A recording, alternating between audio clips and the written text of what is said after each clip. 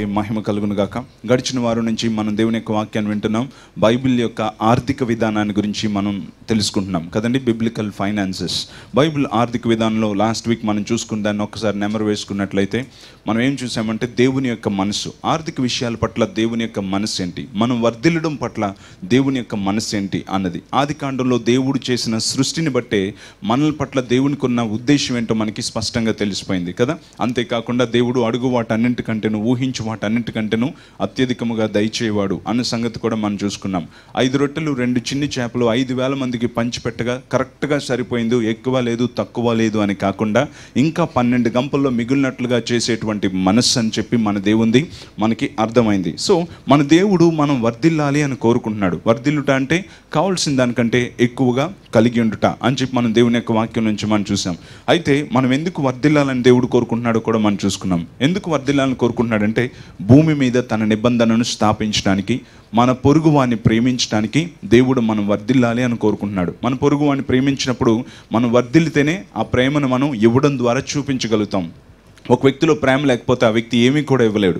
ప్రేమ ఉంటేనే ఒక వ్యక్తి తన పొరుగువానికి ఏదైనా పెట్టగలుగుతాడు. సో అందుకని దేవుడు లోకాన్ని ప్రేమించి తన కుమారుణ్ణి ఇచ్చాడు. అలాగే మనం కూడా ఎప్పుడైతే లోకాన్ని ప్రేమిస్తున్నామో, నశించిపోయిన వారిని ప్రేమిస్తున్నామో, కృంగిపోయిన వారిని ప్రేమిస్తున్నామో, మనం కూడా ఇవ్వాలని మనసు ఉంటుంది. మన దగ్గర ఇవ్వాలని మనసున్నా మన దగ్గర ఏమీ లేకపోతే ఏమి ఇవ్వగలుగుతాం? సో అందుకోసమని దేవుడు మనకి ఈ యొక్క వర్ధిల్లుట అనేది మన అనుభవంలో ఉంచాలని దేవుడు ఆశపడుతున్నాడు. సో దేనికోసం అనంటే నశించిపోతున్న వారికి ప్రేమించడానికి, వారి అక్కర్లు తీర్చడానికి, వారిని ప్రభు వైపుకి నడిపించడానికి, ప్రేమ రాజ్యాన్ని స్థాపించడానికి దేవుడు మనకి కావాల్సిన దానికంటే ఎక్కువ ఇవ్వాలని కోరుకుంటున్నాడు. అయినప్పటికీ కూడా మనం ఎప్పుడు కూడా ఎక్కువ వద్దు తక్కువ వద్దు అనే మాటతో ఊగుతున్నాం కనుక అది స్వార్థపూరితమైన ఆలోచన అని చెప్పి కూడా మనం చూసుకున్నాం. ఎందుకు స్వార్థపూరితమైందంటే నేను నా కుటుంబం బాగుంటే చాలు, మిగతా వాళ్ళు ఎలా పోతే నాకేంటి, నాకు ఎక్కువ వద్దు తక్కువ వద్దు అనే ఆలోచన. కనుకనే ఆ ఆలోచన నుంచి మనం బయటకు రావాలి. మనీ అవసరమే అని చెప్పి బైబిల్ గ్రంథం కూడా చెప్తుంది కదా. మనీ ఆన్సర్స్ ఆల్ థింగ్స్ అని చెప్పి బైబిల్ గ్రంథం చెప్తుంది. అంతేకాదు ఇంకేమనుంది, పేదవాని జ్ఞానము తృణీకరించబడును అని కూడా ఉంది. పేదవానికి గొప్ప జ్ఞానం ఉంది, యేసే దేవుడు అనే జ్ఞానం ఉంది. కానీ అతనికి బేదరికం ఉంది కనుక ఎల్లవయ్యా చెప్పావు కానీ అనే స్థితే వస్తుంది. అందుకనే దేవుడు మనకి మంచి స్థితిని ఇవ్వాలని కోరుకుంటున్నాడు. అయినప్పటికీ కూడా ఇప్పుడు మనం చూసుకోవాల్సింది ఏంటంటే ఈ యొక్క వర్ధిల్లుట అనేది ఎవరి అనుభవంలో ఉంచాలని దేవుడు కోరుకుంటున్నాడు, ఈ ధనాన్ని ఎవరికి ఇవ్వాలని కోరుకుంటున్నాడు అన్నది కూడా లాస్ట్ వీక్ మనం చూసుకున్నాం. ఎందుకు దేవుడు ఈ ధనం లేకపోతే ఈ వర్ధిల్లుట అనేది అందరికీ కాకుండా కొంతమందికే నియమించాడు. దానికోసం ఒక నియమాన్ని ఎందుకు ఏర్పాటు చేశాడు అంటే చాలామంది ధనం పెరిగిన తర్వాత చెడిపోయిన వారు ఎక్కువగా ఉంటారు. బైబిల్లో ఎప్పుడూ మనం మర్చిపోకూడని ముఖ్యమైన వాక్యం ఏంటంటే ధనాపేక్ష సమస్తమైన కీడులకు మూలము అన్న సంగతి తెలుసుకోవాలి కదా. లాస్ట్ వీక్ మనం వీడియో చూసుకున్నాం, వీడియోని గురించి మనం విన్నాం. ఒక కూతురు తన తండ్రి చనిపోయే స్థితిలో ఉంటే ఏం చేసింది, వేలు ముద్రలు వేయించుకొని వెంటనే అతనికి పెట్టిన వెంటిలేటర్ ఆక్సిజన్ అన్నీ కూడా పీకేసింది. తండ్రి చనిపోయాడు. ఎందుకంటే ఈ ఆస్తి నాకే దక్కాలి కదా. గల్లీ దగ్గర నుంచి ఢిల్లీ వరకు కూడా ప్రతి గొడవలో కూడా కారణం ఏంటి అంటే ఏదో ధనాపేక్ష. దాంతో అన్ని దగ్గరలో కూడా గొడవలు అనేవి అవుతాయి. అందుకనే మన జీవితంలో మనం బాగా వర్ధిల్లి నరకానికి వెళ్ళిపోవడం దేవునికి ఇష్టం లేదు. అలా వర్ధిల్లి నరకానికి పోయేదానికంటే కూడా ధనవంతుడి బల్ల దగ్గర కూర్చున్న లాజర్లాగా గీక్కుంటా పడిపోయిన మొక్కలు తిని పరలోకానికి పోవడం మేలు అన్నది దేవునికి చాలా ఇష్టమైందని నేను నమ్ముతున్నాను. సో అందుకని దేవుడు ఈ యొక్క వర్ధిల్లుట అనే దానికి ఒక నియమాన్ని పెట్టాడు. మనం వర్ధిల్లి మన ప్రవర్తన మారిపోయి మనం నశించిపోకూడదు అన్నది దేవుని యొక్క ఉద్దేశం కదా. ఎంతోమందిని మనం చూస్తే లేనప్పుడు అక్కలా ఉంటారు, కానీ అన్నీ వచ్చినాక వారి మాట, నడక, తీరు, చూపు ఏంటి అన్నీ మారిపోతాయి. గర్వం, పొగరు అన్నీ ఎక్కిపోతూ ఉంటాయి. కానీ లేనప్పుడు ఎంతో ఇదిగా ఉంటారు. అలాగే మన ప్రవర్తన మారిపోకుండా ఉండడం కోసమే దేవుడు యెహోషువ గ్రంథం 1వ అధ్యాయం 8వ వచనం ప్రకారంగా ఏమని రాయించాడు అనంటే దేవుని యొక్క వాక్యానుసారంగా జీవించేవారే ఈ యొక్క వర్ధిల్లుట అనేది చూడాలని దేవుడు కోరుకున్నాడు. అక్కడ ఏమనుంది, ఈ ధర్మశాస్త్ర గ్రంథము నీవు బోధింపక తప్పిపోకూడదు, దానిలో వ్రాయబడిన వాటన్నిటి ప్రకారము చేయుటకు నీవు జాగ్రత్త పడినట్లు దివారాత్రము దాన్ని ధ్యానించిన యెడల నీ మార్గమును వర్ధిల్ల చేసుకొని చక్కగా ప్రవర్తించదువు. లాస్ట్లో ఏమనుంది, నీ మార్గమును వర్ధిల్ల చేసుకొని చక్కగా ప్రవర్తించదవు. ఎవరి మార్గం వర్ధిల్లుతుంది అంటే ఎవరైతే దివారాత్రం దేవుని యొక్క వాక్యాన్ని ధ్యానించి అమ్మో బైబిల్లో ఇలా ఉందే నేను ఇలాగే జీవించాలి అని ఎవరైతే డిసైడ్ అయిపోతారో అటువంటి వారంట వర్ధిల్లుతారంట. అంటే కావాల్సిన దానికంటే ఎక్కువ కలిగి ఉండి చక్కగా ప్రవర్తించదవు అనుంది. ఎందుకంటే ఈ దేవుని యొక్క వాక్యం మన ప్రవర్తనని నిలబెడుతుంది, మన క్యారెక్టర్ని నిలబెడుతుంది. అందుకనే వాక్యానుసారంగా జీవించేవాడు కలిగి ఉన్నప్పటికీ కూడా ప్రవర్తన తప్పిపోడనే దేవుడు వాక్యానుసారంగా జీవించే వారికే వర్ధిల్లుట అనేది ఇవ్వాలని దేవుడు కోరుకున్నాడు. అంతవరకు మనం చూసుకున్నాం. సో లాస్ట్ వీక్ చెప్పినట్లుగానే ఫైనాన్షియల్ చెక్ లిస్ట్ అన్న దాని గురించి నేను చెప్తా ఉన్నాను. సో ఇంచుమించుకు ఒక 10 అంశాలు అలా ఉంటాయి. అందులో ఈ రోజున ఒక 2-3 విషయాలు మనం చూసుకుందాం కదండి. ఈ యొక్క ఆర్థిక విషయాల్లో మనం పరీక్షించుకోవాల్సిన కొన్ని విషయాలు. అందులో నేను ఇప్పుడు చెప్తున్నవి ఎలా ఉంటుందంటే బైబిల్లో ఉండేవే అయినప్పటికీ కూడా ఫైనాన్షియల్ చెక్ లిస్ట్ అనేటప్పటికీ మనం సెక్యులర్గా మాట్లాడతామేమో అనుకుంటాం. సెక్యులర్గా మాట్లాడడానికి వచ్చే వారం అందులోకే మనం వస్తాం. ఎందుకు ఇప్పుడు ఆత్మీయ విషయాలతో మొదలు పెట్టాను అంటే, దేవుని యొక్క వాక్యం ఎప్పుడు కూడా మనం వర్ధిల్లుట అనేది, ఈ లోకంలో వర్ధిల్లుట అనేది ఎంత ప్రాముఖ్యమైందో అంతకంటే ఎక్కువగా ఆత్మలో వర్ధిల్లుట అనేది చాలా ప్రాముఖ్యమైన విషయం. సో దేవుని యొక్క వాక్యం లేకపోతే దైవికమైన పద్ధతులు ఎప్పుడూ కూడా ఏ మార్గం గుండా వస్తాయంటే లోపల నుంచి బయటికి తాకుతుంది. స్పిరిట్, సోల్, బాడీ, ఆత్మ, ప్రాణం, శరీరం. అయితే మనది ఏంటంటే ముందు శరీరం, తర్వాత ప్రాణం, తర్వాత ఎప్పుడో ఆత్మ కదా. లోకానుసారంగా ముందు నేను వర్ధిల్లానా లేదా, కానీ దేవుడు ఎప్పుడు అలా కాదు. లోపల నుంచి బాగు చేసుకుంటూ వస్తాడు. మనం లోపల వర్ధిల్లాలి, మనం మానసికంగా వర్ధిల్లాలి, తర్వాత ఈ లోకానుసారంగా. సో అందుకని దేవుడు ఎప్పుడు కూడా వర్ధిల్లుట అనేది లోపల నుంచి కూడా రావాలి అని దేవుడు కోరుకుంటున్నాడు. ఓకే, సో అందుకోసమనే ఈ రోజున మనం చెక్ చేసుకోవాల్సింది ఏంటి, నేను వర్ధిల్లాలి అంటే ఈ విషయాల్లో నేను కరెక్ట్గా ఉన్నానో లేదో మీరు చూసుకోవాలి. నెంబర్ 1, నేను వర్ధిల్లాలి అంటే చెక్ చేసుకోవాల్సిన మొట్టమొదటి విషయం ఏంటంటే, నేను రెగ్యులర్గా దేవుని మందిరానికి వెళ్ళుచున్నానా అనేది పరీక్ష చేసుకోవాలి. నెంబర్ 1, నేను రెగ్యులర్గా దేవుని మందిరానికి వెళ్ళుచున్నానా అన్నది పరీక్ష చేసుకోవాలి. అందరూ చెప్దామండి ఒకసారి. ఉదయం 5:30 నుంచి ఆరాధనలు స్టార్ట్ అవుతాయి. మీకు తెలుసా, ఉదయం 5:30 నుంచి స్టార్ట్ అవుతుంది. 5:30 గంటలకు వస్తారు. 6:30కి ఆరాధన అయితే 5:30 నుంచి వెయిట్ చేస్తూ ఉంటారు. ఈరోజు 5:30 గంటలకే ఎర్లీ మార్నింగ్ చర్చ్ అప్పటికే నిండిపోయి ఎదురు చూస్తూ ఉన్నారు. వాళ్ళు ఎంత బిగ్గరగా చెప్తారో తెలుసా అండి. 2వ సర్వీస్ కూడా సూపర్, 3వ సర్వీస్ కూడా సూపర్. మనం మధ్యాహ్నం మటన్, చికెన్, బిర్యానీ తెచ్చుకొని బాగా తినేసి పడుకొని లేచి ఇప్పుడు వచ్చి ఎంత మెల్లిగా చెప్తున్నామంటే, అలా చెప్పొచ్చా మనం? అసలు ఎంత బిగ్గరగా చెప్పాలి మనం? కనుకే బిగ్గరగా చెప్పండి కదండి. మనం రెగ్యులర్గా చర్చికి వెళ్ళుచున్నామా? ఇప్పుడు ఓపెన్ అయింది ట్యాప్ కదా. సో అదనమాట అసలు వాయిస్ కదా. మనం రెగ్యులర్గా దేవుని మందిరానికి వెళ్ళుచున్నామా అన్నది మనం తప్పనిసరిగా మనం పరీక్షించుకోవాలి. ఎందుకోసం అంటే, మనం దేవుని యొక్క మందిరాన్ని, విశ్రాంతి దినాన్ని ఘనంగా ఆచరించినప్పుడు దేవుడు ఒక మంచి వాక్యాన్ని యెషయా గ్రంథంలో రాయించాడు. అది నా చిన్నప్పటి నుంచి కూడా నాకు ఎప్పుడు ఒక బాధ ఉండేది. అదేంటంటే, ఫైనాన్షియల్గా మేము ఎలా ఉన్నాం, ఎప్పుడు చూసిన ఈ పేదరికం, మేము ఎప్పుడు ఇలాగే ఉండిపోతామని నేను బైబిల్ వెతుకుతున్నప్పుడల్లా కూడా నేను ఆశీర్వదింపబడాలంటే ఏం చేయాలని వెతుకుతానే ఉండేవాడిని. వెతికినప్పుడు నాకు దొరికిన ప్రతి వాక్యం, పరిశుద్ధాత్మ దేవుడు నాకు మాట్లాడిన ప్రతి మాట నేను పట్టుకున్నాను. ఆ మాట నన్ను వెలిగించింది.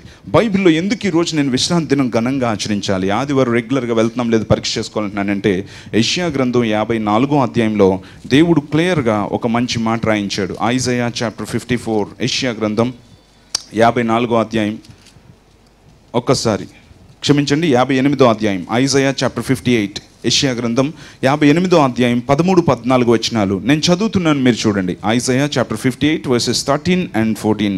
నా విశ్రాంతి దినమున వ్యాపారం చేయకుండా నాకు ప్రతిష్ఠితమైన దినమని నీ ఊరుకుండిన ఎడ్ల, విశ్రాంతి దినము మనోహరమైనదనియు యెహోవాకు ప్రతిష్ఠిత దినమనియు ఘనమైనదనియు అనుకొని దాని ఘనముగా ఆచరించిన ఎడల, నీకిష్టమైన పనులు చేయకయు వ్యాపారం చేయకయు లోకవార్తలు చెప్పుకొనకయు ఉండిన ఎడల, నీవు యెహోవా యందు ఆనందించెదవు. దేశము యొక్క ఉన్నత స్థలముల మీద నేను నిన్నెక్కించెదను, నీ తండ్రి అయిన యాకోబు స్వాస్థ్యమును నీ అనుభవములో ఉంచెదను.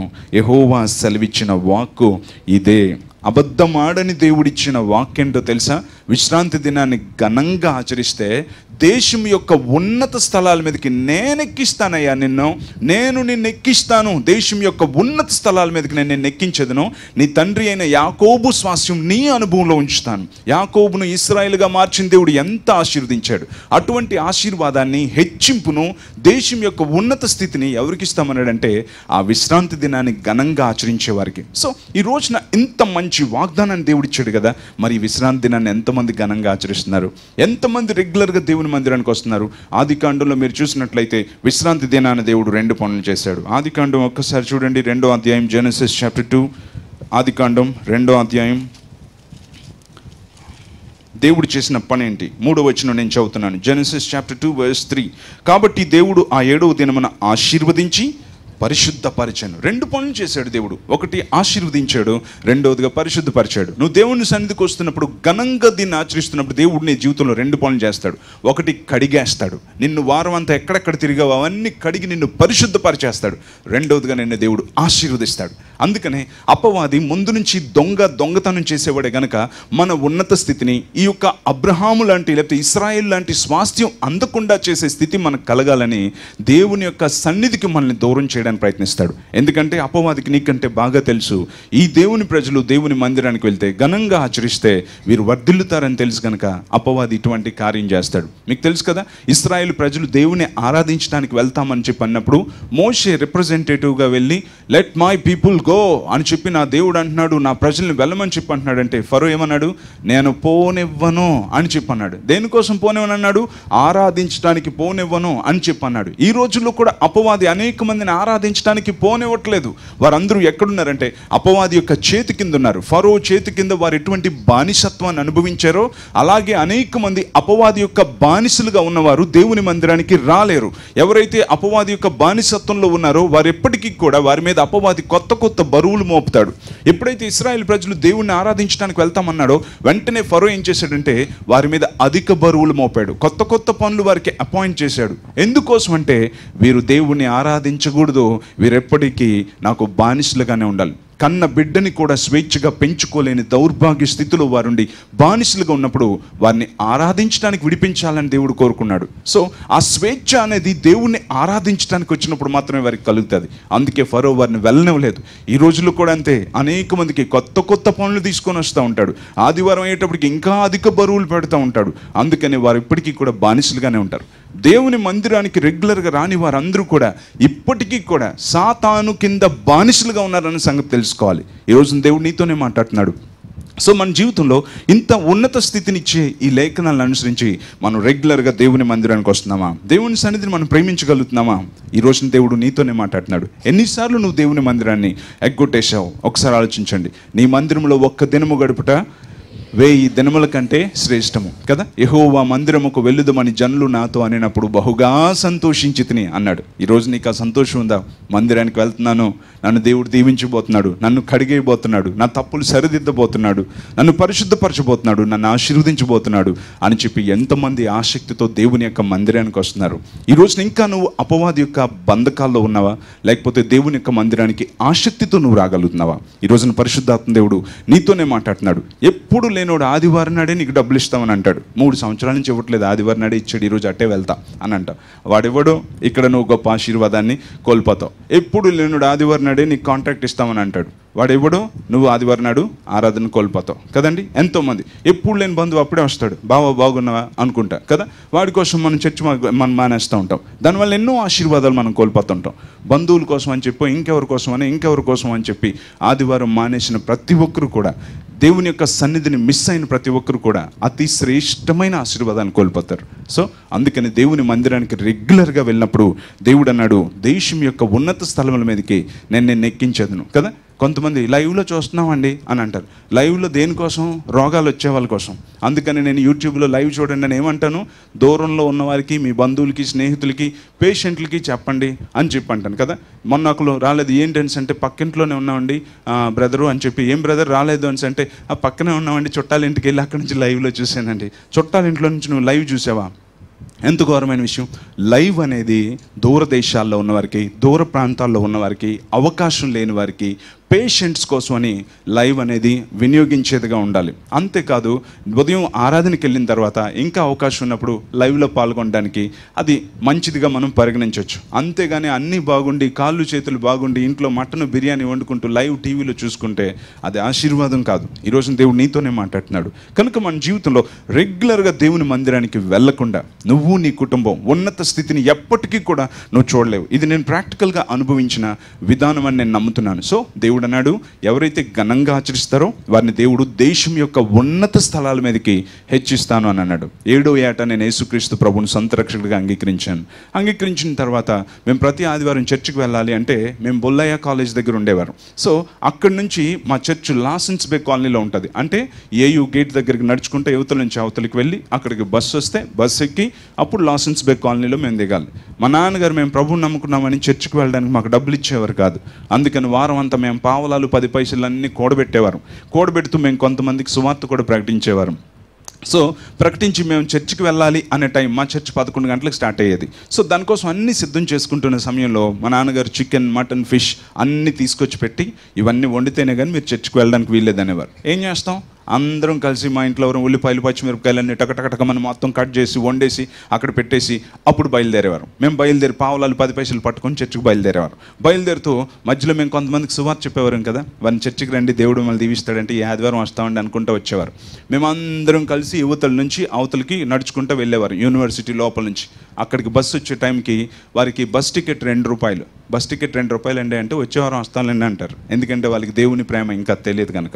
అందుకని మేము దాచుకున్న పావులాలు 10 పైసలన్నీ వాళ్ళకి ఇచ్చి వీటితోటి మీరు టికెట్ తీసుకొని లాసెన్స్ బే కాలనీలో దిగిపోండి మేము వచ్చేస్తామని అక్కడి నుంచి కూడా మేము నడుచుకుంటానే చర్చికి వెళ్ళేవారు. అలా అనేక సార్లు మేము 5-6 కిలోమీటర్లు మెట్ట మధ్యాహ్నం ఎండలో ఇటు నుంచి నడుచుకుంటూ వెళ్ళేవారు. అటు నుంచి కూడా 3 గంటలకు చర్చ అయ్యేది. 4 గంటలకి సొమ్మసిల్లి సోలిపోతూ ఇంటికి నడుచుకుంటూ వచ్చేవారు. అలా ఎన్నోసార్లు చర్చికి మిస్ అవ్వకుండా నడుచుకొని వచ్చిన దినాలు మాకున్నాయి. అందుకని ఈ రోజున దేశం యొక్క ఉన్నత స్థలాల్లో మమ్మల్ని, మా కుటుంబాన్ని దేవుడు హెచ్చించాడు. చప్పలు కొడదాం, హల్లెలూయా. ఎస్, దేవుని వాక్యం ఏమని చెప్తుంది, దేశం యొక్క ఉన్నత స్థలముల మీదకి నేను నిన్ను ఎక్కించేదను. ఈ రోజున ఇంత మంచి స్థితి, ఈ ఆశీర్వాదం కారణం ఏంటో తెలుసా, దేవుని యొక్క మందిరాన్ని ప్రేమించడం. ఎంతమంది దేవుని సన్నిధికి రెగ్యులర్గా వస్తున్నారు. అందుకని ఫైనాన్షియల్ చెక్ లిస్ట్ అని చెప్పాను. ఇందులో మీరు పరీక్ష చేసుకోవాల్సిందేటో తెలుసా, రెగ్యులర్గా నేను నా కుటుంబం దేవుని మందిరానికి వెళ్తున్నామా లేదా అన్నదాన్ని మీరు తప్పనిసరిగా పరీక్ష చేసుకోవాలి.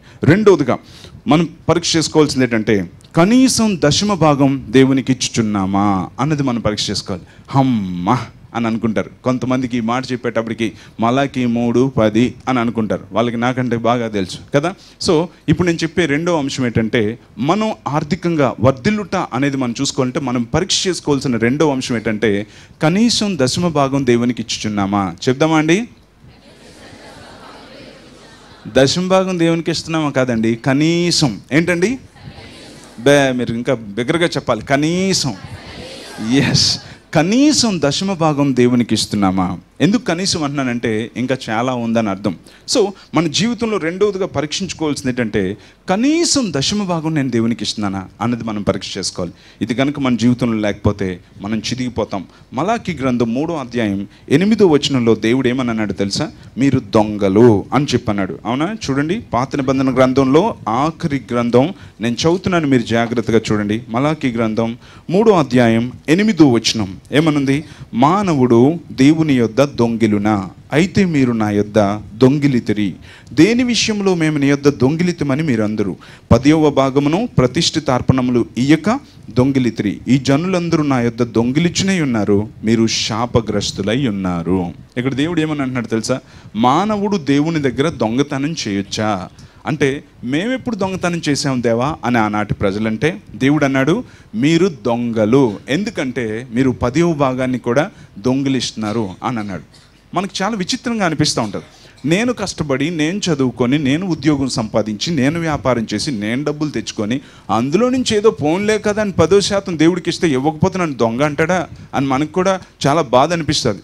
కానీ దేవుడు దొంగ అనే అండంలో చాలా వాస్తవం ఉంది. ఎందుకోసం అంటే ఈ లోకంలో మనం ఉద్యోగం చేసినా, వ్యాపారం చేసినా, ఏం చేసినా ఈ లోకంలో దేవుడు మనం ఇద్దరం కూడా పార్ట్నర్స్ అయితే మనం పెట్టిన పెట్టుబడి ఏంటి అంటే గుడ్డు సున్నా. మనం ఏ పెట్టుబడి కూడా పెట్టలేదు. అయితే దేవుడు పెట్టిన పెట్టుబడి ఏంటంటే మనకి దేవుడు ఆరోగ్యాన్ని ఇచ్చాడు, చదువుకునే సామర్థ్యాన్ని ఇచ్చాడు, ఒక ఉద్యోగమో వ్యాపారమో ఏదో పనో పాటో చేసుకోవడానికి ఒక ద్వారం తెరిచాడు, సంపాదించడానికి కావాల్సిన సామర్థ్యాన్ని ఇచ్చాడు. అన్ని పెట్టుబడులు దేవుడే పెట్టాడు. మనల్ని మంచం ఎక్కించేస్తే మనం ఏమైనా పని చేయగలమా? కానీ దేవుడే ఆరోగ్యం ఇచ్చాడు. అంటే టోటల్ పెట్టుబడి అంతా దేవుంది. అయితే లాభం వచ్చినప్పుడు పార్ట్నర్ మనం ఎలా పంచుకోవాలి? పరలోక పార్ట్నర్ మనం 50-50 పంచుకోవాలి. కానీ మన పరలోకపు పార్ట్నర్ ఎంత మంచి పార్ట్నర్ అంటే నువ్వు 90% తీసుకో, నాకు 10% ఇవ్వు అని చెప్పి మన పరలోక పార్ట్నర్ చెప్తే ఆ 10% కూడా మనం మింగేస్తున్నాం. అందుకని మీరు దొంగలు అని అన్నాడు. చూసారా? కనుక మనం దశమ భాగం ఇస్తే నేను ఏదో ఇచ్చేస్తున్నానని ఫీల్ అయిపోకూడదు. మనం దొంగలం కాకుండా ఉంటాం అంతే, అంతకుమించి ఇంకేం కాదు కదా. సో అందుకని ఇక్కడ దేవుడు అన్నాడు మీరు దొంగలు అని చెప్పన్నాడు. ఈ రోజున మనం దొంగిలించే స్థితిలో ఉన్నామా? అలా ఉంటే కనుక మనకి ఇక్కడ బైబిల్లో దేవుడు రాయించాడు, మీ పంటను శత్రువు తినేస్తాడు, మీరు శాపగ్రస్తులు అన్నాడు కదా. ఇప్పుడు చూడండి ఏమని అన్నాడు, 10వ వచనం నేను చదువుతున్నాను. నా మందిరములో ఆహారం ఉండునట్లు 10వ భాగం అంతయు మీరు నా మందిరపు నిధిలోనికి తీసుకొని రండి. దీన్ని చేసి మీరు నన్ను శోధించిన ఎడల నేను ఆకాశపు వాకిండ్లను విప్పి పట్టజాలనంత విస్తారముగా దీవెనలు కృమ్మరించెదను. ఎన్ని దీవెనలు కృమ్మరిస్తాడంట? పట్టజాలనంత విస్తారముగా దీవెనలు కృమ్మరించెదను. చూసారా? సో మన జీవితంలో మనం చెక్ చేసుకోవాల్సింది ఏంటంటే, మనం కనీసం దశమ భాగం దేవునికి ఇస్తున్నామా? అలా ఇస్తే అంటే దేవుడు పట్టజాలనంత విస్తారంగా దీవెనలు కృమ్మరిస్తాడు. ఆ పట్టజాలన దీవెనల కోసం మనం చూస్తాం, కానీ మనం ఏంటంటే దేవుని వంతు కనీసం దేవునికి ఇవ్వలేని దౌర్భాగ్య స్థితిలో ఉంటాం. అందుకనే మనం ఈరోజు పరీక్ష చేసుకోవాలి, కనీసం దశమ భాగం దేవునికి ఇస్తున్నామా? ఈ మాటలు చెప్తే కొంతమంది అంటారు, అది పాత నిబంధన అండి, క్రొత్త నిబంధనలో లేదండి అని అంటారు. కొత్త నిబంధనలో లేదని మీకు అసలు ఎవరు చెప్పారండి? మత్తయి సువార్త 23వ అధ్యాయం 23వ వచనంలో దేవుడు ఎంత చక్కగా రాయించాడు ఒకసారి చూడండి. మాథ్యూ చాప్టర్ 23 verse 23 నేను చదువుతున్నాను, మీరు జాగ్రత్తగా చూడండి. మత్తయి సువార్త 23వ అధ్యాయం 23వ వచనం. మత్తయి సువార్త 23వ అధ్యాయం 23వ వచనం ఏమనుంది? అయ్యో వేషధారులైన శాస్త్రులారా, పరిసయ్యులారా, మీరు పుదీనాలోను సోపులోను జీలకర్రలోను 10వ వంతు చెల్లించి ధర్మశాస్త్రంలో ప్రధానమైన విషయములను అనగా న్యాయమును కనికరమును విశ్వాసమును విడిచిపెట్టితిరి. ఇప్పుడేమనుంది? వాటిని మానక వీటిని చేయవలసి ఉండెను. చూసారా? ఏమని అంటున్నాడు ఇక్కడ? వాటిని మానక వీటిని చేయవలసి ఉండెను. మీరు పుదీనాలోను సోంపులోను జీలకర్రలోనే టైప్ తీస్తున్నారు కానీ, దశమ భాగం తీస్తున్నారు కానీ, మీరు నీతి న్యాయం కనికరం విశ్వాసం అనే విషయాల్ని మీరు విడిచిపెట్టారు. మీరు దశమ భాగం ఇవ్వడం అనేది మానకండి, వాటితో పాటు మీరు చేయాల్సింది ఏంటంటే నీతి న్యాయం కనికరం విశ్వాసం అనే వాటిని విడిచిపెట్టకుండా వీటిని కూడా మీరు చేయండి అని ఇక్కడ దేవుడు రాయించాడు. అబ్బే అయినా మేము ఒప్పుకోము, అది లేదు అని మీరు ఇంకా అనుకుంటే, క్రొత్త నిబంధనలో దేవుడు ఇంకా మంచి రూలు పెట్టాడు. అది ఎంత మంచి రూలు తెలుసా అండి? సింపుల్గా చెప్పాలంటే, యేసుక్రీస్తు ప్రభుని అంగీకరించి బాప్తిస్మం పొంది దేవుని మందిరంలో మీరు ఎప్పుడైతే జాయిన్ అయ్యారో వెంటనే మీ ఇల్లులు స్థలాలు పొలాలు అన్నీ అమ్మేసి పాస్టర్ గారి పాదాల దగ్గర పెట్టేయాలి. అదనమాట అసలు రూల్. చూద్దామా ఒకసారి? చూడండి, యాక్ట్స్ చాప్టర్ 4 అపోస్తుల కార్యములు 4వ అధ్యాయం. యాక్ట్స్ చాప్టర్ 4 అపోస్తుల కార్యములు 4వ అధ్యాయం నేను చదువుతున్నాను, మీరు కూడా చూడండి. 34 verse 34 అపోస్తుల కార్యములు 4వ అధ్యాయం 34, 35 వచనాలు ఏమనుంది? భూములైనను ఇండ్లైనను కలిగిన వారందరూ వాటిని అమ్మిన వాటి వెల తెచ్చి అపోస్తుల పాదముల యొద్ద పెట్టుచూ వచ్చిరి. వారు ప్రతివానికి వాని అక్కర కొలది పంచిపెట్టిరు గనుక వారిలో ఎవనికి కొదువు లేకపోయాను. అర్థమైందా? ప్రతి వారు ఏం చేశారంట? తమ ఇల్లు కానీ పొలాలు కానీ ఏ ఉంటవి అమ్మేసి మొత్తం తీసుకొచ్చి అపోస్తుల పాదాల దగ్గర పడేస్తే, అన్నయ్య ఫీజు కట్టలేదంటే తీసుకోరా తమ్ముడు అని ఇచ్చేయడం అనమాట. ఎవరికి పడితే వాళ్ళకి ఇచ్చేయడమే. బాగుందా? ఇప్పుడు ఏమిటి అమ్మ అదే బాగుంది అనిపిస్తుంది కదా. సో అందుకోసం అని చెప్పి మనం దశమ భాగంతో ఆగిపోయేవారు కాదు, ఇంకా ఎక్కువ దేవుని కోసం చేయాలి. ఎంత చేసినా దేవునికి ఇచ్చే దాంట్లో రుణం తీరదు. మనం ఏం కలిగి ఉన్నా అదంతా మన దేవుడు మనకిచ్చిందే. హల్లెలూయా. సో అందుకోసం అని చెప్పి కనీసం దశమ భాగం దేవునికి ఇచ్చుచున్నామా అన్నది మనం తెలుసుకోవాలి. ఈ రోజుల్లో నేను చాలా దగ్గర చూస్తున్న విచిత్రం ఏంటంటే, కొంతమంది ఒక 10,000 20,000 దశమ భాగం ఇచ్చే స్థాయిలో ఉంటే కనుక ఆ 10,000 20,000తో వాళ్ళే ఒక చిన్న మినిస్ట్రీ స్టార్ట్ చేసేయడం మొదలు పెట్టారు. అందుకోసం అది చివరికి ఎలా అయిపోతుందంటే చిరిగిపోయిన విస్తరాకులాగా అయిపోతుంది వారి జీవితం. ఎందుకోసం అంటే 20,000తో నేనే ఒక మినిస్ట్రీ చేసేయచ్చు కదా అని అనుకుంటున్నారు. అలా ఇప్పుడు కూడా చేయకూడదు. మనల్ని దేవుడు మాట్లాడినప్పుడు మనం ప్రోత్సహించే వారంగా కూడా ఉండాలి తప్ప మన దశమ భాగంతో మనమే చిన్న బిజినెస్ చేసినట్టుగా చిన్న దుకాణం పెట్టినట్టుగా దీన్ని ఎప్పుడు కూడా చేయకూడదు. దశమ భాగం అనేది దేవునికి ఇచ్చే వారంగా మనం ఉండాలని దేవుడు కోరుకుంటున్నాడు. అంతేకాదు మనకి ఎంత వచ్చినా సరే అన్నింట్లో కూడా మనం దశమ భాగం సంతోషంగా ఇచ్చేవారంగా ఉండాలి. కొంత ఇచ్చినప్పుడే కాదు, ఎక్కువ ఇచ్చేటప్పుడు కూడా మనం సంతోషంగానే ఇచ్చేవారంగా ఉండాలి. ఒక రోజున ఒక ఆయన జీవితంలో ఓడిపోయి విసిగిపోయి ఏది సాధించలేని పరిస్థితిలోకి వచ్చినప్పుడు ఎందుకు ఈ పాడు బ్రతుకు చచ్చిపోదామని సముద్రంలో ఎదురుగా నడుచుకుంటూ వెళ్ళిపోతున్నాడు. అలా వెళ్ళిపోతూ దూకేస్తున్న సమయంలో ఒక పేపర్ అతనికి కనిపించింది. అది బైబిల్లో పేపర్. అందులో ఉంది, మీరు మీ సొత్తు కాదు విలువ పెట్టి కొనబడిన వారు అని. అమ్మో నేను నా సొత్తు కాదని నన్ను ఎవరో కొనుక్కున్నారు అనుకుని పేపర్ పట్టుకుని ఒడ్డుకు వచ్చేసాడు. జాగ్రత్తగా వచ్చేటప్పటికి అక్కడ ఏముందా అని చూస్తే అక్కడ ఒక మీటింగ్ జరుగుతుంది. ఆ మీటింగ్కి వెళ్ళాడు. అక్కడ యేసును గురించిన సువార్త విన్నాడు. యేసుని సొంత రక్షకుడిగా తెలుసుకున్న వెంటనే బాప్తిస్మం పొంది పాస్టర్ గారి దగ్గరికి వెళ్ళాడు. అయ్యా, నా పరిస్థితి ఇది, చచ్చిపోదామని అనుకున్నాను, అప్పుల పాలైపోయాను, జీవితం మీద ఆశ లేక చచ్చిపోదాం అనుకున్నప్పుడు వాక్యం పట్టుకుంది, ప్రభువుని తెలుసుకున్నాను, బాప్తిస్మం పొందాను, ఇప్పుడు ఏం చేయాలి సార్ అంటే ఒక చిన్న బైబిల్ గ్రంథాన్ని పాస్టర్ గారు ఇచ్చి, ప్రార్థన చేసుకో బాబు, దేవుడే నీకు దారి చూపిస్తాడు అని అంటే బైబిల్ పట్టుకొని వచ్చి ఇంట్లో ప్రార్థన చేయడం మొదలుపెట్టాడు. ప్రభువా, చచ్చిపోయినోడిని బ్రతికించావు, నేను ఇప్పుడు ఏం చేయాలో నాకు తెలీదు, దారి చూపించు ప్రభువా, బైబిల్లోంచి మాట్లాడతావంట కదా, మాట్లాడు అని చెప్పి ప్రార్థన చేసుకొని బైబిల్ తెరిచాడు. అందులో మీరు లోకానికి ఉప్పు అయి ఉన్నారు అని వాక్యం వచ్చింది. ఓహో, దేవుడు నన్ను ఉప్పు అమ్ముకొని బ్రతకమంటున్నాడు అనమాట అని అనుకున్నాడు. అతనికి అలా అర్థమైంది, ఏ విధంగానైనా దేవుడు మాట్లాడతాడు. సో ఉప్పు అమ్ముకొని బ్రతకమంటున్నాడు కావాలనుకొని ఒక 500 రూపాయలు తీసుకొని, పూర్వం చూసారా ఉప్పు అంటూ బళ్ళ మీద తిరుగుతూ ఉండేవారు, ఎంతమందికి తెలుసు? అందరికీ తెలుసు కదా. సో అలాంటి బండి ఒకటి కొనుక్కొని అందులో ఒక బస్తాడు ఉప్పు వేసుకొని తిన్నగా పాస్టర్ గారి దగ్గరికి వచ్చాడు. పాస్టర్ గారు, దేవుడు నన్ను ఉప్పు అమ్ముకొని బ్రతకమన్నాడు సార్, ప్రార్థన చేయండి సార్. పాస్టర్ గారు ప్రార్థన చేశారు. ఏమయ్యా, నీకు ఒక సలహా ఇస్తున్నాను, ఈరోజు నువ్వు చాలా చిన్నగా మొదలు పెడుతున్నావు, జీవితంలో ప్రతి దాంట్లో కూడా దశమ దేవుడికి ఇవ్వడం మొదలుపెట్టు, దేవుడు నేను తప్పనిసరిగా దీవిస్తాడు. అలాగే సార్ మొదలుపెట్టాడు. ఉప్పు అనుకుంటూ వీధులంబడి తిరుగుతానే ఉన్నాడు. ఆ నెల వచ్చాడు, వచ్చి 100 రూపాయలు దశమ వేసాడు. అంటే ఎంత వచ్చింది అతనికి? మీకు బాగా లెక్కలు వచ్చినాయి. Okay, right. సో ఇంకా దేవుడు అతన్ని ఆశీర్వదించాడు. ఆ తర్వాత వారం 300 రూపాయలు దశమ వేశాడు. అంటే ఎంత లాభం వచ్చింది? 3000 వచ్చింది. ఇంకా దేవుడు అతను ఆశీర్వదించడంతో ఇంకొక 4-5 ఉప్పు బళ్ళు కొనుక్కొని 4-5 అపాయింట్ చేసుకొని వాళ్ళ చేత కూడా ఉప్పు అందించడం మొదలుపెట్టాడు. ఆ నెలలో 1000 రూపాయలు దశమ వేశాడు. అంటే నెలకి ఎంత లాభం వస్తుంది అండి? 10,000 లాభం వస్తుంది. ఇంకా దేవుడు దీవించడం మొదలుపెట్టాడు. నెలకి 5,000 రూపాయలు దశమ వేసేవాడు. అంటే నెలకి ఎంత వస్తుంది? 50,000 రూపాయలు వస్తుంది. ఇంకా దేవుడు అతన్ని ఆశీర్వదించడం మొదలుపెట్టాడు. చివరికి ఒక మంచి షాప్ ఓపెన్ చేశాడు. ప్రతి నెల సుమారుగా 10,000 రూపాయలు దశమ వేసేవాడు. అంటే ప్రతి నెల దేవుడు ఎంత ఇస్తున్నాడు అతనికి? 1,00,000 రూపాయలు ఇస్తున్నాడు. దాంతో ఇంకా పెద్ద షాప్ పెట్టాడు. 30,000 రూపాయలు దశమ వేసేవాడు. అంటే నెలకి ఎంత వస్తుంది? 3,00,000 రూపాయలు లాభం వస్తుంది. ఇంకా దేవుడు ఆశీర్వదించాడు. పెద్ద సాల్ట్ ఫ్యాక్టరీ మొదలు పెట్టాడు. దాంతో ప్రతి నెల 70,000-80,000 దశమ వేసేవాడు. అంటే ప్రతి నెల ఎంత అతనికి వస్తుంది? 7-8 లక్షల లాభం వస్తుంది. 30,000 వరకు సంతోషంగానే వేసాడు. కానీ ప్రతి నెల 70,000-80,000 కట్ట తీసుకెళ్ళి మందిరంలో వేసేస్తుంటే గుండెల్లో బాధ అనిపించింది.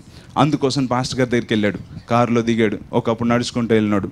దిగి, పాస్టర్ గారు బాగున్నారా? బాగున్నాను, కానీ సార్ ప్రతి నెల 70,000-80,000 దశమ అలాగే వేసేస్తుంటే గుండెల్లో కలుక్కుమంటుంది సార్ అని చెప్పన్నాడు. అవునా, అయితే రేపు నుంచి 3 రోజులు ఫాస్టింగ్ ఉండి ప్రార్థన చేద్దాం, వచ్చి తలస్నానం చేసి అంటే, అయ్యి బాబాయ్, ఉపవాస ప్రార్థన చేస్తే దేవుడు డిస్కౌంట్లో ఇస్తాడండి, 3 రోజులు ఏంటంటే 30 రోజులు ఉండిపోదామండి అని చెప్పి వచ్చేసాడు. మరుసటి రోజు మంచిగా తలస్నానం చేసి, పాస్టర్ గారు ఏమని ప్రార్థన చేద్దామండి? నేను చేస్తానయ్యా, నా వెనకతల నుంచి. అది కాదు సార్, మీరు చెప్తే ముందుగా నేను ప్రిపేర్ అయిపోతాను. ఓకే, ఏం లేదు, నేను ఏమని ప్రార్థన చేస్తానంటే, ప్రభువా, ఈ వ్యక్తి యొక్క వ్యాపారం దివాలా తీసేలా చెయ్యి అని ప్రార్థన చేస్తాను. అదేంటి బాబు అంత మాట అనేసారు, మీరు ఆశీర్వదించాలి కానీ ఆ శాపాలేటి సార్ అని చెప్పాను. లేదయ్యా, నేను చెప్తుంది కరెక్టే. ఈ రోజున దేవుడు నీ వ్యాపారాన్ని దీవించాడు కదా, 7-8 లక్షలు ప్రతి నెల నీకు ఇస్తున్నాడు కదా, అందుకని నీకు 70,000-80,000 ఇవ్వాలంటే నీకు చాలా బాధగా ఉంది. అదే నీ వ్యాపారం దివాలా తీసింది అనుకో, 500 రూపాయలతో ఉప్పు బండ్లు ఉప్పేసుకొని ఉప్పు అని సాయంత్రం దాకా అమ్మొచ్చు, నెలకి 100 రూపాయలే దశమ వచ్చాడు. అప్పుడు అర్థమైంది ఈ వ్యక్తికి, నాకు దేవుడు 7-8 లక్షలు ఇవ్వడం వల్లనే కదా నేను 70,000-80,000 దేవుని మందిరంలో ఇస్తున్నానని సంతోషంగా ఇవ్వడం మొదలు పెట్టాడంట. చెప్పులు కూడా దేవుని నామమున మహిమపరుస్తాం. హల్లెలూయా.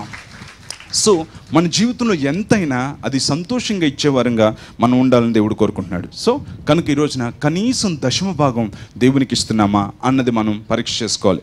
రెండవదిగా మనం చూసుకోవాల్సింది అది. ఓకే, ఫస్ట్ది ఏంటండి? రెగ్యులర్గా దేవుని మందిరానికి వెళ్ళిచున్నామా అని మనం చెక్ చేసుకోవాలి. రెండవదిగా కనీసం దశమ భాగం దేవునికి ఇచ్చుచున్నామా. మూడవదిగా దశమ భాగం మనం పోషింపబడుచున్న సంఘానికే ఇచ్చుచున్నామా అన్నది మనం పరీక్ష చేసుకోవాలి. మూడవదిగా మనం పోషించబడుచున్న సంఘానికే ఇచ్చుచున్నామా అన్నది మనం పరీక్ష చేసుకోవాలి. చాలామంది ఏం చేస్తారంటే దశమ భాగాన్ని 100 మొక్కలు చేసి 100 మినిస్ట్రీలకు పంపిస్తారు. ఆ టీవీ స్పీకర్కి ఎంత, ఈ టీవీ స్పీకర్కి ఎంత, ఆ మిషనరీ సంస్థకి అంత, ఈ మిషనరీ సంస్థకి ఎంత, ఇలా అందరికీ మొక్కలు కింద పనిచేస్తూ ఉంటారు. కానీ అది చాలా తప్పు. నేను టీవీ స్పీకర్ యాంకర్నే.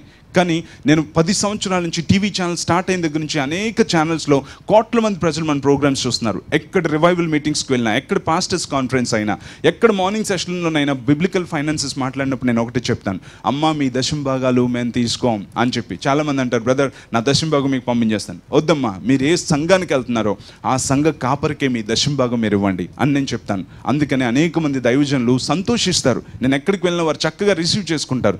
ఎందుకోసం అంటే చాలామంది అనుకుంటారు దూరపు కొండలు నునుపు అన్నట్లుగా టీవీ స్పీకర్లు నా కోసం పడి ఏడ్చి ప్రార్థన చేసేస్తారేమో అని అనుకుంటారు. కాదండి, మీరు ఏ సంఘానికి వెళ్తున్నారో ఆ సంఘ కాపరి మీ పట్ల కలిగి ఉన్న బాధ్యత ఏ టీవీ స్పీకర్కి కూడా అంత భారం ఉండదని నేను కూడా ఒక టీవీ స్పీకర్గా నేను 100% చెప్పగలను. నేను నా సంఘం కోసం భారంతో ప్రార్థన చేయగలిగినట్లు నేను ఇతరుల గురించి నేను చేయలేను. వేరే సంఘంలో ఉండే వారి కోసం ఆ కాపరి ప్రార్థన చేయగలుగుతారు. మీ పాస్టర్ గారు మీకోసం కన్నీటితో ప్రార్థన చేస్తూ ఉంటే మీరు నాకు తెచ్చివ్వడం ఏంటమ్మా అని చెప్పి నేను వేరే వాళ్ళ దగ్గర తీసుకోను. ఎందుకంటే అది న్యాయం. మనం ఎప్పుడు కూడా న్యాయాన్ని అనుసరించి నడిచే వారంగా ఉండాలి. కనుకనే వేరే వాళ్ళది ఎప్పుడు కూడా నేను అంటాను, మీ సంఘాలకు మీరు మీ దశమ భాగం ఇవ్వండి అని చెప్పి అంటాను. అదేవిధంగా మనం కూడా నేర్చుకోవాలి. అన్నింటికి మొక్కలు పంచే ఆ యొక్క అధికారం మనకు లేదు. మీ శాలరీ నేను తీసుకొని అందరికి పనిచేస్తే ఎలా ఉంటుంది? ఇది కూడా అంతే. అందుకని దశమ భాగాన్ని ఎప్పుడు కూడా మొక్కలు చేయకూడదంట. మనం ఎక్కడైతే వాక్యం వింటున్నామో, ఎక్కడైతే ఆత్మీయంగా ఎదుగుతున్నామో అక్కడే మనం ఇవ్వాలి. అందుకోసమనే ఆజ్ఞను మనం అతిక్రమిస్తే అది పాపం అవుతుంది. మలాకి గ్రంథం 3వ అధ్యాయం 10వ వచనంలో దేవుడు ఏమని రాయించాడు ఒకసారి చూడండి. దశమ భాగాన్ని ఏం చేయాలని అక్కడ ఉందో ఒక్కసారి క్లియర్గా చదవండి. ఎవరైనా చదువుతారా? నా మందిరములో ఆహారం ఉండునట్లు ఏమనుంది? 10వ భాగం అంతయు అని ఉందా? అందులో కొంత అనుందా? 10వ భాగం అంతయు మీరు నా మందిర ధననిధిలోనికి తీసుకొని రండి అని ఉంది. చూసారండి, అంతయు, దాన్ని మొక్కలు చేయకూడదు. దాన్ని అంతటిని కూడా తీసుకొని దేవుని మందిరంలోనికి రావాలంట. దాన్ని మనం మొక్కలు చేసే అధికారం మనకు లేదు. సో దశమ భాగం అనేది దేవునిది. దాన్ని మనం ఎక్కడైతే పోషించబడుతున్నామో అక్కడే ఇచ్చేవారంగా మనం ఉండాలని దేవుడు కోరుకుంటున్నాడు. సో ఈ రోజున మన దశమ భాగం అంతటిని మనం ఇవ్వగలుగుతున్నామా? ఏం చేసినా అది జీవితకాలం చేసేదిగా ఉండాలి. అంత ఎందుకండి, మనం కోడిని పెంచుతున్నాం, దానికి రోజు గంటలు నూకలు తౌడెట్టి బాగా మేపుతూ ఉంటే ఇక్కడేమొచ్చి రెట్టేసి పక్కింట్లో గుడ్డు పెట్టింది అనుకోండి, ఏం చేస్తాం చెప్పండి? మసాలా ఫ్రిడ్జ్ ఓపెన్ చేసి, అమ్మ కోడి ఇక్కడ బాగా తిని అక్కడ గుడ్డు పెడుతున్నావు నువ్వు అని చెప్పి అంటాం కదా. ఇది కూడా అంతే. మనం ఎక్కడైతే ఆత్మీయ ఆహారం తింటున్నామో అక్కడనే మనం ఎప్పుడు కూడా ఇచ్చేవారంగా మనం ఉండాలి. కనుక దేవుడి విషయంలో కూడా మన లెక్క అడుగుతాడు. కనుక మనం దశమ భాగం మనం పోషించబడుచున్న సంఘంలోనే ఇస్తున్నామా లేదా అన్నది పరీక్ష చేసుకోవాలి. ఇవన్నీ కూడా తుది వరకు నిలిచే నిత్య నిర్ణయాలుగా ఉండాలి, కానీ అప్పుడప్పుడు చేసే నిర్ణయాలుగా ఇవి ఉండకూడదు. సో మన దేవుడు ఆశీర్వదించాలంటే ముందు ఆత్మీయంగా మనం చెక్ చేసుకోవాలి. రెగ్యులర్గా దేవుని మందిరానికి వెళ్తున్నామా? దశమ భాగం దేవునికి ఇస్తున్నామా? అది మనం పోషించబడుతున్న సంఘానికి ఇస్తున్నామా? లేకపోతే ఎక్కడెక్కడికో వాళ్ళు వీళ్ళు అనుకొని మనం ఇస్తున్నామా అన్నది మనం పరీక్ష చేసుకోవాలి. అలాంటప్పుడే దేవుడు మనల్ని ఆశీర్వదిస్తాడు. ఇంకా 7-8 అంశాలు ఉన్నాయి. వచ్చేవారు మరలా మిగిలిన విషయాలు చూద్దాం. మనకి పని చేయాలంటే ఇష్టమా కష్టమా అన్న దాని గురించి మనం ధ్యానించాలి. అదేవిధంగా మనం ధనాన్ని అనవసరంగా వృధా చేస్తున్నామా అన్న దాని గురించి ధ్యానం చేయాలి. అదేవిధంగా మనం సంపాదించిన దాన్ని ఖర్చు చేయడానికి మనకు ఒక బడ్జెట్ అనేది ఉందా లేదా అన్న దాని గురించి మనం ధ్యానించబోతున్నాం. అదేవిధంగా పని చేయాలంటే మనకి సోమరితనమా అన్న దాని గురించి మనం ధ్యానం చేయబోతున్నాం. అప్పులు జాగ్రత్తగా కొంచెంగా తీర్చేయగలుగుతున్నామా లేదా అన్న దాని గురించి కూడా మనం ధ్యానం చేయబోతున్నాం. ఇలాంటి విషయాలన్నీ ఇక మీదట అన్నీ కూడా వస్తాయి. కనుకనే వీటిని శ్రద్ధగా వినండి. వీటిని విని మీ జీవితాన్ని నిజంగా మార్చుకుంటే నేను చెప్తున్నాను, మీ బీదరికంలో నుంచి దేవుడు మిమ్మల్ని బయటికి తీసుకొస్తాడు. మీరు గొప్ప సమృద్ధిలోనికి మీరు వెళ్తారు. మళ్ళీ చెప్తున్నాను, నాకు తక్కువైపోయి చెప్పే సందేశం కాదు ఇది. నన్ను దేవుడు దీవించాడు. ఎక్కడికి వెళ్ళినా నేను అదే మాట చెప్తాను. ఎక్కడికి వెళ్ళినా నేను చెప్పగలను, నన్ను దేవుడు దీవించాడు. ఎందుకంటే ఇచ్చేవారిలో నేను ఫస్ట్ ఉంటాను. అలాగే ఇచ్చేవారు ఎప్పుడు కూడా ముందుండేవారుగానే దేవుడు చేస్తాడు. నేను అమెరికా వెళ్ళినా అదే చెప్పాను. నేను అమెరికా అడుక్కోవడానికి రాలేదు, స్వచ్ఛమైన వాక్యాన్ని పంచిపెట్టడానికి వచ్చానని చెప్పాను. కనుక మన జీవితంలో దేవుని వాక్యాన్ని మనం నెరవేరిస్తే మన దేవుడు తప్పనిసరిగా ఆశీర్వదిస్తాడు. ప్రార్థన చేసుకుందాం, కళ్ళు మూసుకుందాం. ఈరోజు విన్న మాటలు మా అందరి హృదయంలో చెరగని ముద్రలు వేయగలటకు సహాయం చేయండి. ప్రభువా, నీ సన్నిధికి రెగ్యులర్గా వచ్చే వారంగా ఉండగలటకు సాయం చేయండి. అందులో ఉన్న శ్రేష్టతను మేము గమనించగలటకు సాయం చేయండి. నీ వంతు నీకు ఇవ్వడంలో ఉన్న ఆ యొక్క ఉన్నత ఆశీర్వాదాన్ని గ్రహించే భాగ్యం దయచేయండి. ఇక్కడున్న ప్రతి కుటుంబాన్ని మీ పాదాల దగ్గర జ్ఞాపకం చేసుకున్నాం. కుటుంబాల్లో సమాధానం దయచేయండి, ఐక్యత దయచేయండి, గొడవలు అల్లర్ల నుంచి విడిపించండి. భార్యాభర్తల్ని బిడ్డల్ని నేను ఏకపరచండి. కలిసి మంచి నిర్ణయాలు తీసుకోగలటకు సహాయం చేయండి. అప్పు బాధల నుంచి విడిపించండి ప్రభా. మంచి కాంట్రాక్ట్స్ దయచేయండి, మంచి బిజినెస్లు దయచేయండి, పెట్టుబడికి సమృద్ధి దయచేయండి. ఎంతమందికి పెండింగ్ బిల్స్ ఉన్నాయో ఆ బిల్స్ అన్నింటినీ యేసు నామంలో రిలీజ్ చేస్తున్నాం తండ్రి. త్వరలోనే పెండింగ్ బిల్స్ వారికి అందగలుగుటకు సహాయం చేయండి ప్రభా. ఎంతమంది కాంపిటేటివ్ ఎగ్జామ్స్ రాస్తున్నారు, ఎంతమంది సివిల్స్ ప్రిపేర్ అవుతున్నారు, గ్రూప్స్ ప్రిపేర్ అవుతున్నారు, ఎంతమంది యాన్యువల్ ఎగ్జామ్స్ రాస్తున్నారు, వారందరినీ జ్ఞాపకం చేసుకోండి. ప్రతి బిడ్డ అత్యుత్తమమైన మార్కులతో నీ నామాన్ని మహిమపరచగలటకు సహాయం చేయండి. నెక్స్ట్ ఇయర్ కూడా అందరికీ మంచి ఫ్రీ సీట్స్ రాగలటకు సహాయం చేయండి. ఉద్యోగ ఆఖరిలో ఉండే ఎంతమంది ఉద్యోగం కోసం ప్రయత్నిస్తున్నారో వారికి మంచి ఉద్యోగాలు దయచేయండి. ఈ విశాఖపట్నంలో వేల ఉద్యోగాలు పుట్టుకురాగలటకు సహాయం చేయండి. కుటుంబాలన్నీ కలిసి ఒకే దగ్గర ఉంటున్నట్లు అద్భుతాన్ని జరిగించండి. ఈరోజు ఎంతమంది సాక్ష్యం చెప్పారో వారందరికీ సమాధానం కలుగును గాక తండ్రి. వారిని దీవించి ఆశీర్వదించండి. ఇంకా గొప్ప అద్భుతాలు వారు చూడగలటకు సహాయం చేయండి తండ్రి. నీకు స్తోత్రాలు చెల్లిస్తున్నాం. అదేవిధంగా నేను ఎంతమందికి ఇంకా సొంత గృహాలు లేవో, మంచి ట్రాన్స్పోర్టేషన్ లేదో వారికి ఈ సంవత్సరం మంచి సొంత గృహాలు దయచేయండి, మంచి ట్రాన్స్పోర్టేషన్ వారికి దయచేయండి ప్రభువా. నీ కృపలో వారిని వర్ధిల్లింపచేయండి, నీ సమాధానంతో నింపమని అడుగుచున్నాం నాయన. ఈ ఆడిటోరియంలో ఉన్న వారిలో ఎంతమంది అనారోగ్యాలతో దీర్ఘకాలిక రోగాలతో బాధపడుతున్నారో వారిని జ్ఞాపకం చేసుకుంటున్నాం దేవా. ఇక్కడున్న వారిలో ఎంతమంది నాయన ప్రతి విధమైన బలహీనతలతో బాధపడుతున్నారో, గుడ్డితనం, చెవిటితనం, మోగుతనం, ఒళ్ళు నొప్పులు, కీళ్ళ నొప్పులు నాయన తండ్రి, నాయన వైరల్ ఇన్ఫెక్షన్స్ నాయన తండ్రి, ఈ యొక్క ప్రతి విధమైన దురాత్మ సంబంధమైన రోగాలు ప్రభు, ప్రతి విధమైన ట్యూమర్స్, క్యాన్సర్ ప్రభు, ఎయిడ్స్ ప్రభు, ప్రతి విధమైన రోగాలు, థైరాయిడ్ ప్రాబ్లం నాన్న, ఎంతమంది ఇటువంటి సమస్యలతో బాధపడుతున్నారు వారందరినీ ఇప్పుడే తాకుతున్నాం తండ్రి. ప్రతి శరీరంలో ఉన్న ప్రతి రోగాన్ని నజరేయుడైన యేసు నామములో ఇప్పుడే విడిచి పొమ్మని ఆజ్ఞాపిస్తున్నాం. ఇప్పుడు నీ దివ్య శక్తి ప్రతి శరీరాన్ని తాకునుగాక.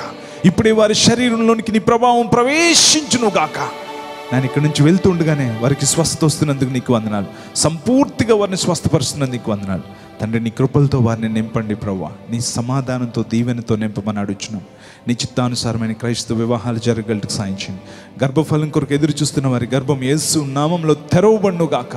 చక్కని బిడ్డలతో వారిని ఆశీర్వదించమని అడుగుచున్నాం. అందమైన జీవితాన్ని అందరూ నీ వాక్యానుసారంగా కట్టుకోగలిగే భాగ్యం దయచండి.